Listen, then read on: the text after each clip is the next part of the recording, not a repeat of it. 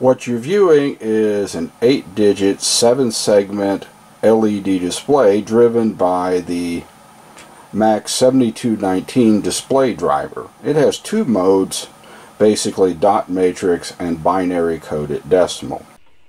1, 2, 3. Alright, here again is a view of my test setup. This board over here has various sensors that I've been testing.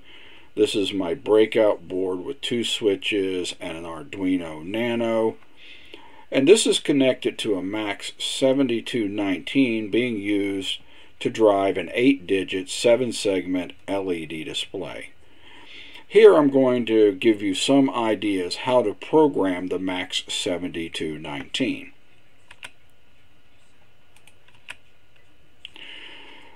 Here is a closer view of the display strip. Excuse me.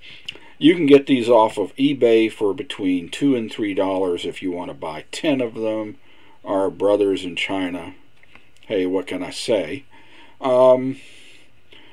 Very simple to connect. It actually has 3 connections plus ground and power. You may have to solder these little terminals onto the board. And the MAX7219 is underneath. Note something, that the individual decimal points on these digital displays are to the right of the digit. You'll have to know that later on. You can take these, or you can take the data out of one device, connect to the data in of the following device, and parallel the load and the clock, and you could have an infinite number of either digital displays, or in this case, when you're using it in your dot matrix mode, you can tie one into the other like this.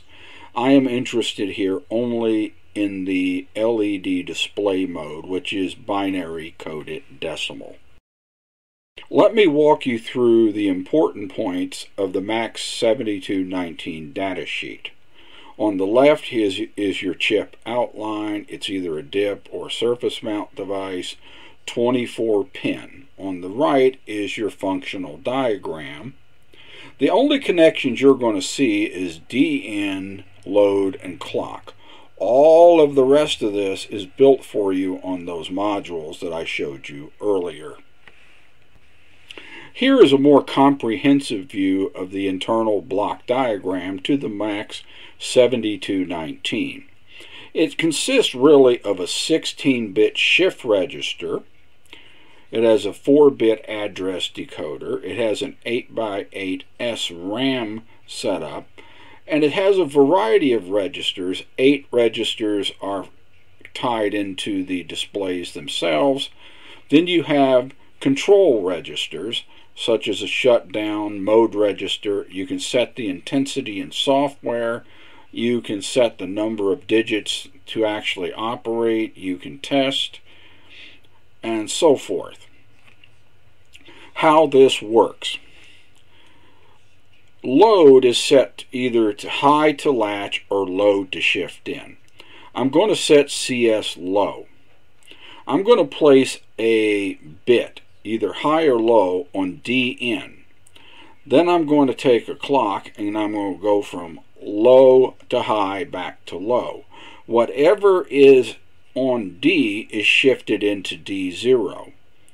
And if you do this in a loop 16 times, you will clock in all 16 bits. That's D0 through D15. Now D12 through D15 are not used. As I said earlier, you have the D out that can be connected to another module, and you could shift in 32 bits if you need 2 of these in series, and so forth. So remember this. I clock in, and what I do instead of a 16-bit shift register, I use 2 8-bit shift register routines that I wrote. The first byte or so will be the 4-bit address for the associated register, and the second byte will be the actual data that will be written to either the registers or the SRAM.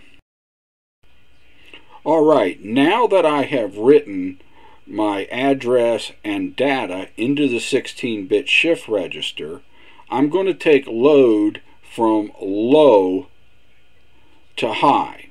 When I go high, the data and address are latched into the registers.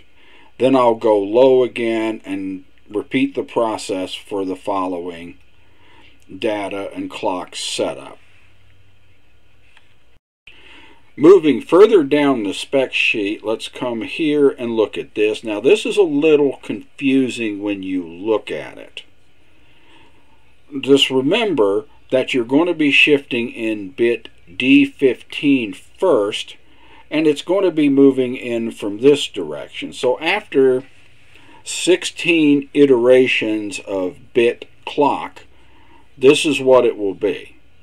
Don't let this confuse you from what you saw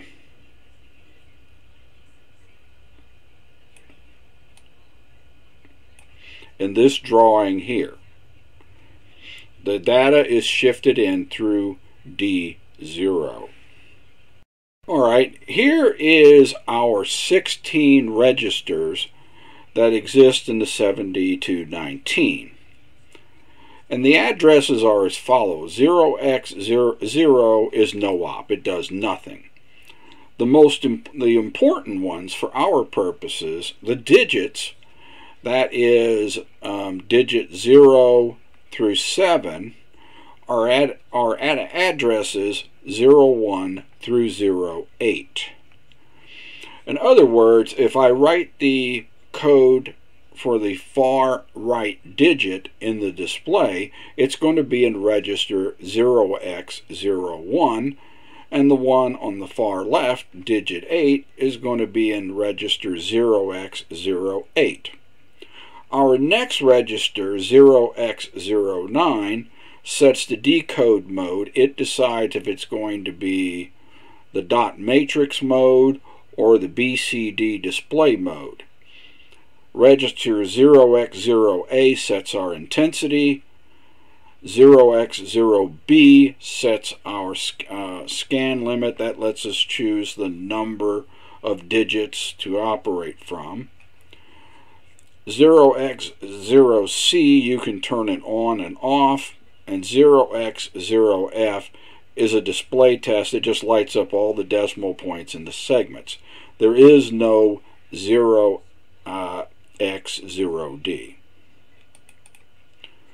Remember again, register 0x to register 0x01 to 0x08. Select the digits going from right to left. Alright, let's look at register hex address 0x0C. This is your shutdown register. If you write a 0 to this register, it's shut down. If you write a 1, it's normal operation. So 0x01 is for normal operation. The next register, of course, is 0x09. This is the decode mode register. The one that I use is 0xFF written to this register, which turns on the binary coded decimal mode for digits 7 through 0. And you can use if you're going to use this in the graphics or what I call the dot matrix mode, you're going to write 00 to this, and then you can put in then there is no decoding for binary coded decimal. The reason they use binary coded decimal in both these kinds of displays and clock chips like the DS1307 is it makes the hardware more efficient and easier to design. Alright, let's take a look at what our BCD code, binary coded decimal, actually does for us at the register level in the device. For a byte, or 8 bits, only D0 through D3 are used. and they will represent from 0 to 9. Now you can use 10 through 15 to produce other codes such as a dash, an E, an H, L, P, blank, whatever. Bit D7 turns on the decimal point. So if I need, for instance, now remember, for example, that the decimal point is to the right of the particular displays that's used in this device. If I want 2 decimal places, then I'm going to have to set the bit D7 in register 2, not register 1. You would have to set D7 in register 2, and then it would be the appropriate input code, whatever, from D0 to D3. Why do we have to go to give you an idea what you're dealing with BCD? Let's look at the following. Here is a BCD representation of the integer number 162. If you're using a regular byte, that consists of 8 bits, and that should be 0 to 255 that you can have in 8 bits. But BCD uses 4 bits for each digit. So here would be a 2, a 6, and a 1. Quite a bit different. I'll discuss how to convert from integers, such as you see here, to BCD code. Alright, here is register 0x0b. This is where I set the number of digits that I want to operate. 0x through 07 selects the number of digits displayed. So if I'm only going to use, say, 4 of the digits and leave the other 4 turned off, then I would enter, I would store in this register 0x03 hexadecimal. Now remember, digit 0 starts at register 0x01. Don't forget that. In this case, I stored a 0x07 in this particular register to utilize all 8 digits.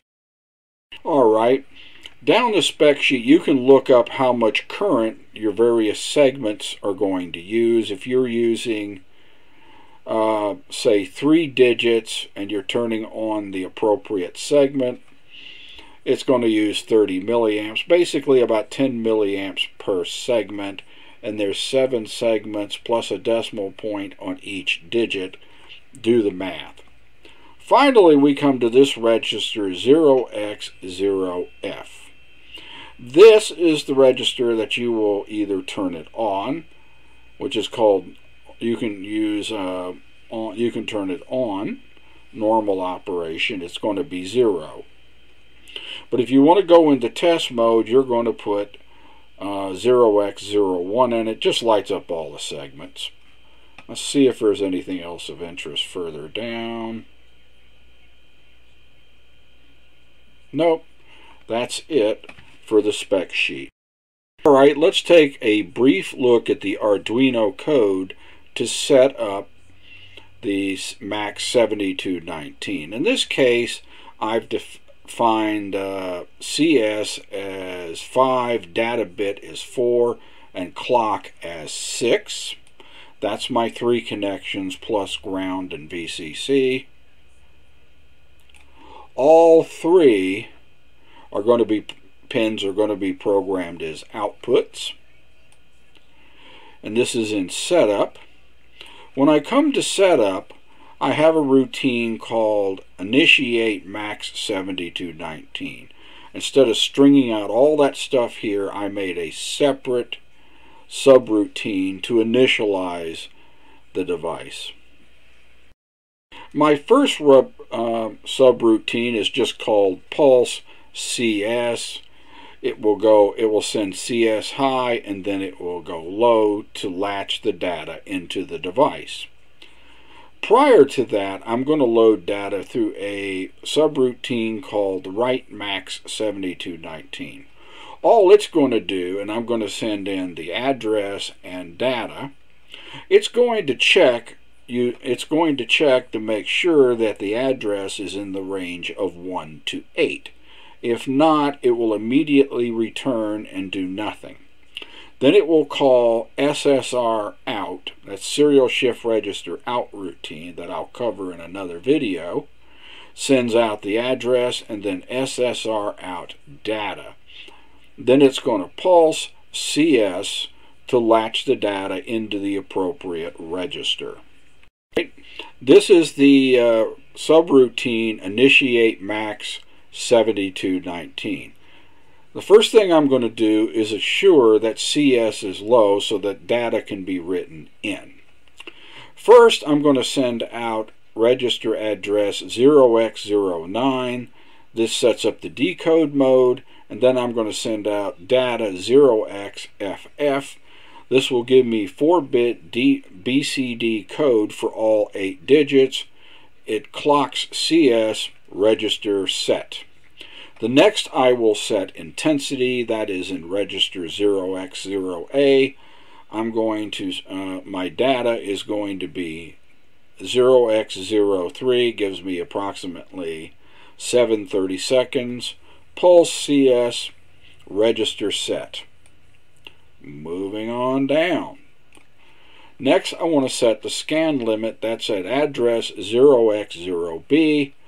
And I'm going to use 0x07 so I can use all 8 digits, pulse CS. Now, just to make sure, this probably is not needed, but I do it as a precaution if I have to reinitiate the device under power up, or under a power up reset.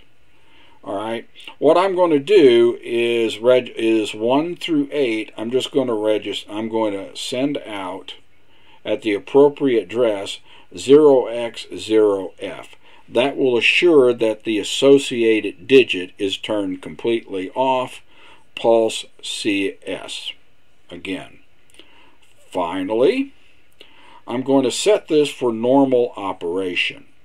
I'm going to go to address 0x0C, and I'm going to send out 1.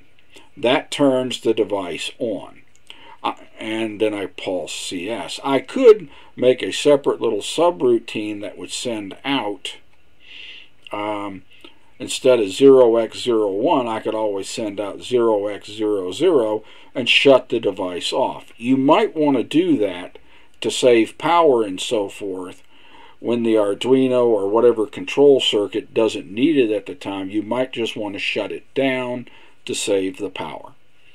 That's how you set up the MAX7219. Hope this was useful. Check out the other videos in this series and visit my website at www.bristolwatch.com.